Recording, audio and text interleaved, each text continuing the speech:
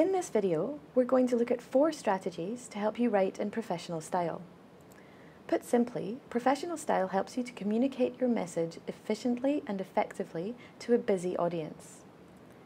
Effective communication skills are fundamental in the workplace because written communications, such as reports, serve a specific purpose. They're often used by colleagues, managers, or clients to make important decisions. Also, professional documents can have a wide readership. You might be writing for people who don't have the same background knowledge as you, so you need to be able to explain complex ideas clearly and simply. If what you've written is unclear or imprecise, your audience may not follow or, worse still, misunderstand your intended meaning.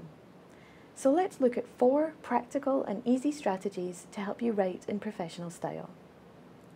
First, use simple language. Simple words are clear and easy to understand. Choose words that most people would know or use regularly. This will make your writing clear to a wide audience.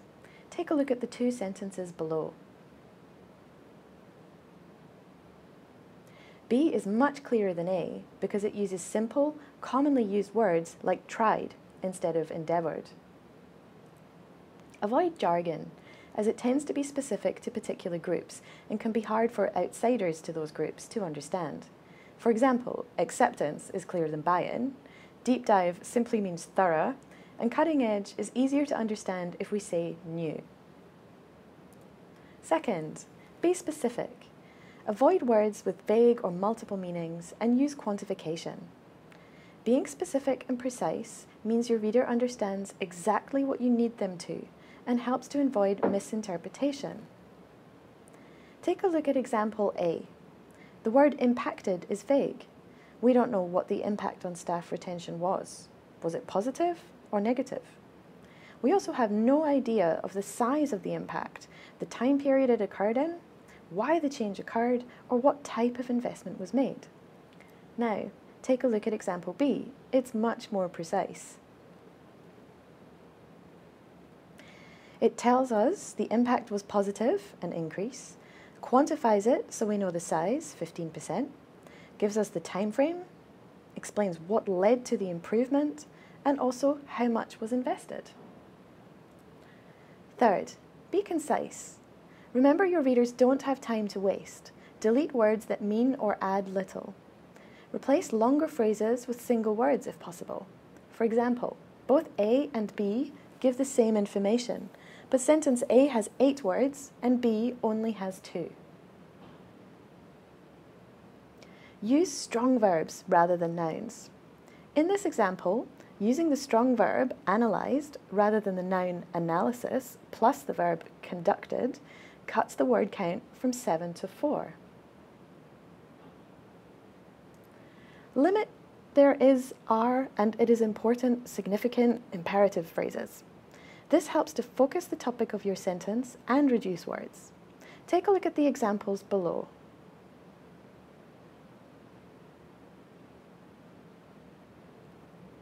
In these cases, the introductory phrases add little meaning.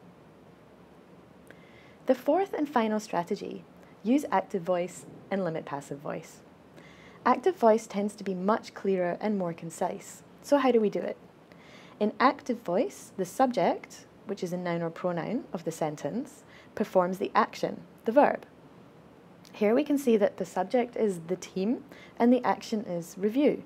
It's very clear who's doing what. Compare this to the example in passive voice.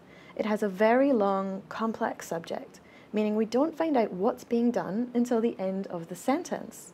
We also don't know who is responsible for the review. But if we add in by the team, it becomes clunky and wordy. So let's sum up. We've discussed 4 key strategies to help you write in professional style. Write simply, be specific, concise, and stick to active voice.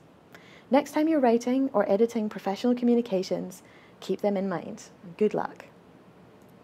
For more tips and advice, to register for workshops or events, or to find out what's happening in academic skills, visit our website.